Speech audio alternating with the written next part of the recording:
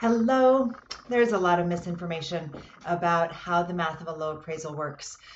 I'd actually call it rampant misinformation because people who are highly skilled, highly competent, and have years of experience in this industry still believe that if an appraisal comes in low, then the buyer has to bring in the difference between the purchase price and the appraised value. That is simply mathematically wrong. So here's how it works. Here's how the real math works. Fundamentally, it's not a subtraction equation. It's just not. So let's jump in. Okay, so here is an example. For example, this first column is what happens if the appraisal comes in at value. So we've got $1 million purchase price and $1 million appraised value. Buyer is coming in with 25% down. So we have a down payment of $250 and a loan amount of $750. In this scenario, here's what your monthly payment would be. Today's rates at 6.625 would have a cost of a half. And so then total closing costs, prepaids, and then their total cash to close. Now, what happens if the appraisal comes in at $937,500? Now, if we go $1 million minus $937,500, according to the 22 AD, the buyer would need to bring an additional $62,500 to closing. No, because check it out. $750 is 80% of $937,500. So the only thing that changes is that the LTV on the loan goes from 75 to 80. Your down payment still stays $250. Your loan amount still stays $750. The closing costs go up a tiny bit by 3/8, just because that's the pricing difference between 25% down, or rather between a 75% LTV and an 80% LTV. Keep in mind, down payment is not what we're talking about here. We're talking about LTV. So LTV shifts from 75 to 80, even though our down payment stays the same. Slight pricing difference.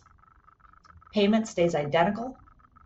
Closing costs go up a tiny bit because of this pricing difference. Cash to close goes up. Okay, so you can say the buyer needs to bring in more money, but the buyer would need to bring in 3/8 of the rate. Like, this is nominal compared to the fear that is struck into the hearts of people.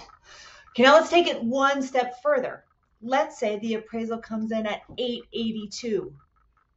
Bah, you would think, oh my God, we have a devastating situation here if we have our purchase price at $1 million. But now $750 is 85% of $882. So we're still just at 85% LTV. The only difference here is that now we have $62 a month in mortgage insurance. Please know that the MI calculators online are generally inaccurate for the buyer situation. Have them priced out by a professional. This is assuming two buyers with good credit would give you mortgage insurance of $62 a month in this scenario. So you can see the payment goes up a tiny bit. There's no price change from 80 to 85. So then closing costs are identical. Cash to close is identical. So here in this scenario, let's just do this little calculation together.